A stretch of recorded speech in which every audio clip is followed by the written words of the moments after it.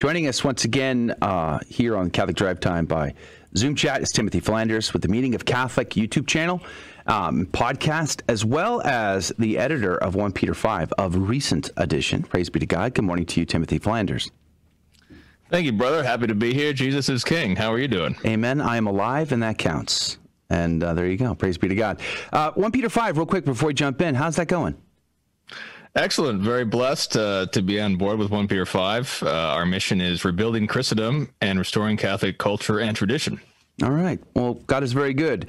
I want to jump into talking about tradition. You had a recent debate with Michael Lofton. Somebody's been on our program several times. We love Michael Lofton here, about the binding force of tradition. And, this is interesting to me because I have grown to love the tradition of the church kind of slowly in many ways. So we've only been going full time to the TLM now for the past year and a half or so. Prior to that, it was a Latin Novus Ordo for many years. And prior to that is your typical Novus Ordo in the suburban parish. So it's kind of been a slowly boiling kind of a thing for me and my family. And one of the questions that's kind of come up in my mind recently, and seeing the trend of people going towards traditional Latin masses, is what is tradition? What is tradition? I feel like so many of us more recent devotees to the TLM really don't have a good concept of what tradition is. So before we talk about the binding force of tradition, let me ask you, what is the tradition of the church? Yeah, sure. Tradition, the term tradition is both a noun and a verb in its original Greek and Latin, paradosis, which means to pass down, the thing that is passed down. And so this refers not only to the deposit of faith and the scripture and tradition contained in various catechisms, but it's also including everything else that's passed down, everything that's your smallest little custom, like the meal that you eat at Michaelmas, or the dance that you dance at Christmas, or whatever, which are just oral customs, the ways we dress, things like that. Those are all passed down. And they're all guarded under the virtue of piety, which is the virtue by which we honor and revere our elders, and we receive what is passed down to us. So let's talk about St. Paul then, and his words to Timothy, to hold fast to the traditions that were handed on either by word of mouth or by letter. What does Paul mean by that when he says that? Yeah, I believe you're referring to 2 Thessalonians 2:15. It's 14 in the Douay Rheims. So it's saying, let me just read that. Therefore, brethren, stand fast and hold to the traditions which you have learned, whether by word or by epistle. So this is referring to what St. Paul went to the church, and he taught them everything orally, and he also wrote them letters. So he taught them things that they should be bound to and passed down, and they should take these things and then pass them down to their children. This is also in the letter to the Corinthians. St. Paul says, I am handing down to you what I received. He received something. He's passing it down to them, which is the Holy Mass, the Eucharist. It would seem to me that the vast majority of Catholics, other than talking heads, ivory tower warriors, people like that, people like, I include myself in that category. Other than that, the vast majority of Catholics, the average layperson who's just trying to get by through the day, they've got medical bills and they've got car problems and they got kid problems and marriage problems and groceries to buy. And they don't understand the nuances, and they wouldn't begin to know what traditions are sort of obligatory versus which ones are optional. How does the average Catholic begin to sort out what is the tradition, what is traditional, what is optional? That's a great question, because we live in a time where that's in question. And the problem is we have, before we might just put 1800 as a note. Before this time, there was this strong binding force of oral custom. So if you read, for example, St. Alphonsus Liguori's Moral Theology, he talks about all these moral questions, and then he says, but if it's customary, then let it be. And there's this strong deference to custom. But Our Lady of Good Counsel predicted that in the 20th century, there'd be an overthrow of customs. And so there's all these oral traditions. And I think fashion is a great example, because how should you dress? Well, that's passed down to you orally. It's taught to you by your father and your mother. They tell you how to dress. But if there's a breakdown in the generations, then the next generation dresses differently, and the next generation after that dresses differently, and everyone's forgotten how people are supposed to dress, all these things. And it's all oral is the problem. Nobody wrote down a manual and said, okay, here's everything everybody needs to pass down. It's all oral. And so the problem when we have these discussions is that we're in a period where everyone's forgotten all these different customs. Another great example is courtship. How are you supposed to do courtship? That was all oral once upon a time. Now it's all up in the air. Nobody knows what to do. Everybody's forgotten about everything. So we live in a time where we need to restore these customs and restore these oral traditions and these different things that were passed down to us because we've forgotten them. And so that's a very difficult thing to do, because it does involve recovering certain things that are oral and that were basically assumed for centuries. Nobody wrote them down because everybody just did them. And they were also being communicated orally. So how do we do this? It's definitely been a lost art. It's definitely been a lost art, I think, in American culture, American evangelical culture. And, you know, the immigrants come here, and then after several generations, they've lost the customs they brought with them. And now my own history, my family, you know, immigrated from Scotland and England in the 18th century. So like we're so far removed from even those customs, those ideas, that we simply, it's just lost to history. There's no concept of it. I think that's part of it. Would you say?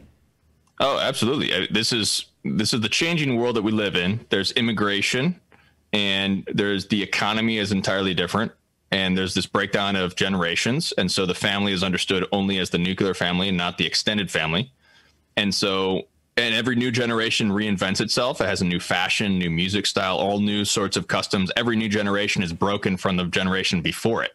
And so we need to restore. So it starts, part of it is recovering the traditions, recovering the customs as much as we can, reading about them. We're publishing an article series at 1 Peter 5 called The Forgotten Customs of This Feast or That Feast. So every big feast will have a big Forgotten Customs article.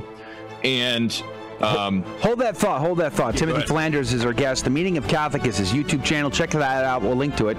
But also the editor of 1 Peter 5. We're going to come back from the break and we'll carry on this conversation. Then talk about the binding force of tradition. All that's coming up next on Catholic Drive Time. Don't go anywhere. We'll be right back. But in the meantime, tell a friend. Praise be to Jesus Christ. Welcome back to Catholic Drive Time, keeping you informed and inspired. I'm your host, Joe McClain. So good to be on with you. Praise be to God. Timothy Flanders is our guest. His podcast, his YouTube channel is The Meaning of Catholic. He's also the editor of 1 Peter 5. Highly encourage you to check that out. Good morning to you again, Timothy Flanders. Yes, good morning. Praise be to God. We're having a conversation about tradition. And just over the break, I was talking to Adrian, my producer, and I keep coming back to this big issue of, at least in my mind, how if you thought of all Catholics everywhere as a pie chart, this faintest sliver would be would represent those Catholics that are super plugged in, super into the nuance, super into like sort of the details of teaching and whatnot, the magisterium, all that. The rest of Catholics, I find, are just surviving the day and probably aren't as plugged in and aren't asking the difficult questions, let alone knowing how to sort fact from fiction out. You know, Adrian, you had a question about attire and how that relates to what I just said. Right. I had the thing of what you're talking about, clothing, really reminded me of a debate that's constantly being had among people trying to figure out what's the proper decorum to have at Mass. And so you have people like, oh, well, do I need to wear a tie? Do I need to wear a coat? Among the ladies, there are people who are like, oh, I can wear pants, or no, I have to wear a skirt, and so on and so forth. And they always come back to, well, show me a document of the church where it says I have to wear X, Y, or Z. Show me in a church document where it officially declares, oh yes, if you're a Catholic man, you need to wear a tie to Mass, or if you're a Catholic woman, you have to wear a dress to Mass. And they're like, well, it doesn't exist because we lost this idea of tradition. Could you speak about that, and how do we reclaim these things they're they're gone, they're not recorded? Yeah, that's exactly the problem, is that there is this binding force of tradition, by custom, which is passed down orally, and you just don't have documents because the church did not find it necessary to confirm what everyone already believed and passed down. So this is the insufficiency of asking that question, because there's a bigger authority there. How do we recover that? Well, thankfully, there has been a lot written down, and that's what we're doing at 1 Peter 5 is the Forgotten Traditions series. So there's been a lot written down on various customs. So we can recover a lot of these things. We can find out what our forefathers were doing. Some of these need to be translated into our own context. Like some things in Europe don't always apply to North America, or especially like in the Southern Hemisphere, because they have different climate. So it's part of it's about adapting it to your own climate. And then that also goes into, we do need to actually create our own customs. So for example, at Michaelmas, our family read about a custom in Catholic All Year Round by Mrs. Tierney. They beat up a Satan pinata for Michaelmas. And so this is their tradition. And this is something that they just made up. And so part of these things are making up traditions, which are just expressing the same faith and morals, but just in a new way, because we do need to create something new to pass it down again. You know, we interviewed her. It was a great interview, great conversation. And sort of the impetus for that interview was Maria von Trapp. And her writing that's been now republished. Sophia's got a copy out. There's been others, around the year with the Von Trapps, and how it's amazing to me when you read that, how she has imbued the Catholic faith in every segment of her family life, 24/7, 365, every day had some element of the Catholic faith lived and breathed in her home, in her village, and in her community. And to me, when I think of what is the tradition, I think of that. I think of how the Catholic faith is lived and breathed in the community. And again, I just think that's just been totally lost. Now, is it you said the way we recover, but how do we recover? How is it possible to recover that? Well, it starts in the family, and this is something that everybody, even, a Catholic who doesn't read a bunch of, PhD or whatever in theology, you don't need to have a bunch of academic knowledge to remember your childhood when you did X, Y, and Z on this day, when you had St. Nicholas Day and you had your shoes out or whatever, or various things like that, various customs and things that you enjoyed as a child, which you now want to pass down to your own children. This is what you do when you get married. You talk to your spouse about what did you do when you grew up, excuse me, and what do you want to pass down to your children?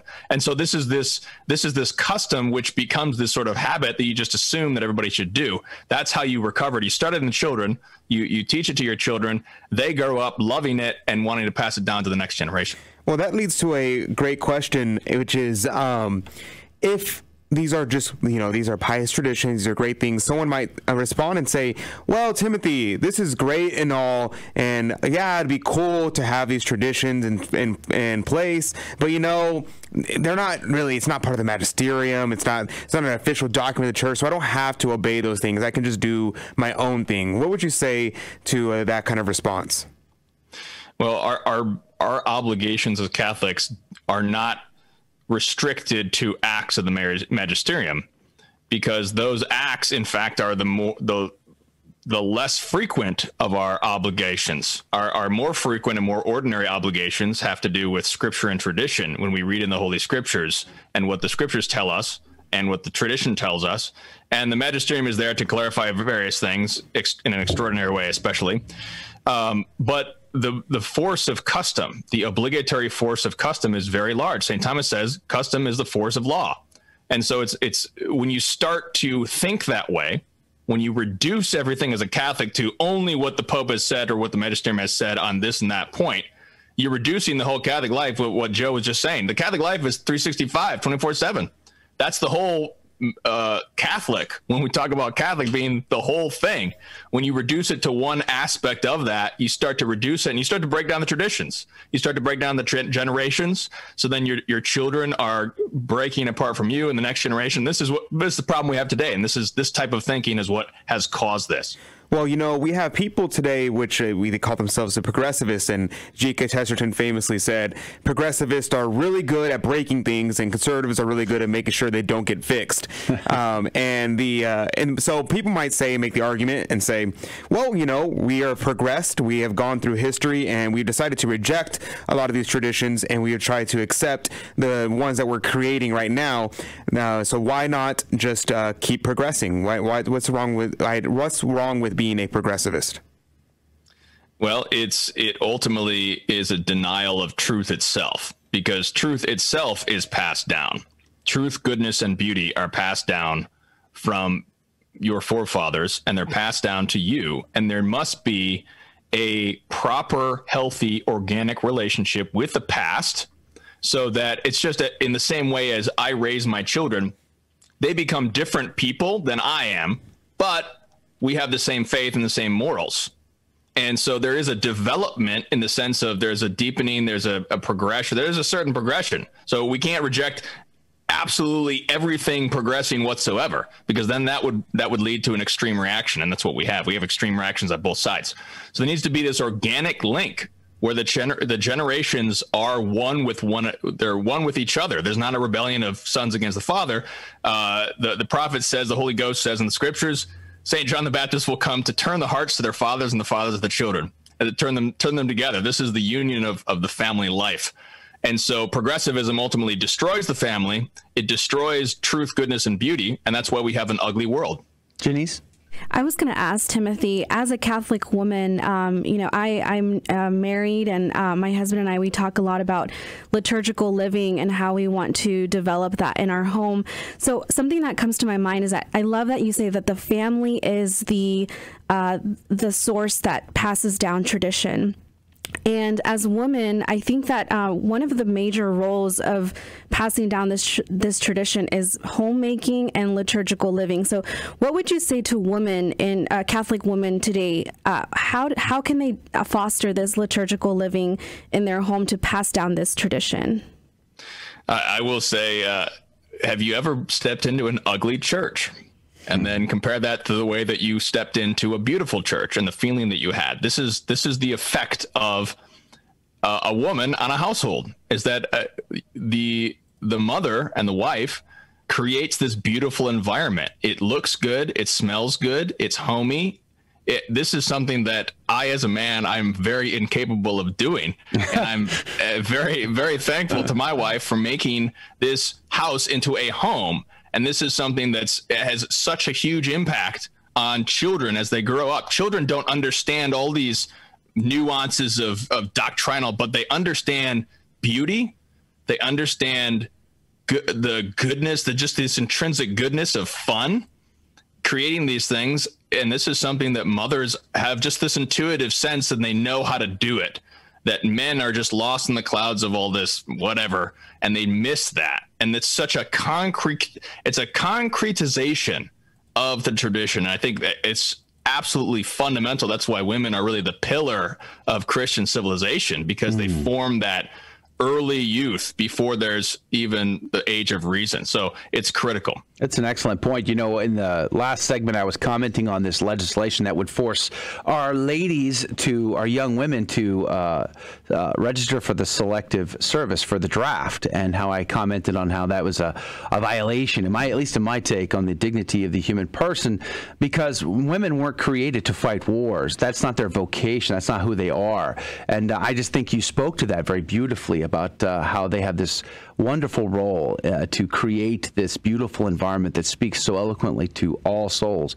In the last minute here with Timothy Flanders, the Meaning of Catholic, and also editor of 1 Peter 5. So talk to me real quick about Binding Force of Tradition. You got about a minute. Yeah, well, what you need to do is look up Chad Ripperger, The Binding Force of Tradition. It's a short book. It's 52 pages. You need to go buy the book. And he talks about the binding force of tradition in far more detail than I can do in a minute, but it's essentially, it's in those scripture passages that we mentioned, the binding force of tradition. St. Paul also says, if we or an angel from heaven come to you and preach another gospel than what you have received, let him be anathema. That's the binding force of tradition. You've received a tradition, you've understood it, you know it, and then you know when there's a deviation from it. All right. Well, praise be to God. The Meaning of Catholic and 1 Peter 5, Timothy Flanders, thank you for your time today. We're very grateful. God bless you and God love you. Thank you, brother. God bless. All right. That's going to do it for hour number 1 of Catholic Drive Time. Praise be to God. We'll hopefully get this conversation posted to everywhere but YouTube because they don't appreciate our conversations very much. But you can go to our website and find the links there at grnonline.com/CDT. That's grnonline.com/CDT. If you can join us in the next hour, praise be to God, we're going to have a lot of fun. We've got more breaking news and stories, and they're all good news in the second hour, and our Fear and Trembling Catholic Trivia Game Show with prizes at stake. You could win. All that's coming up next. Go to grnonline.com/CDT. God bless you. God love you. We'll see you back here tomorrow.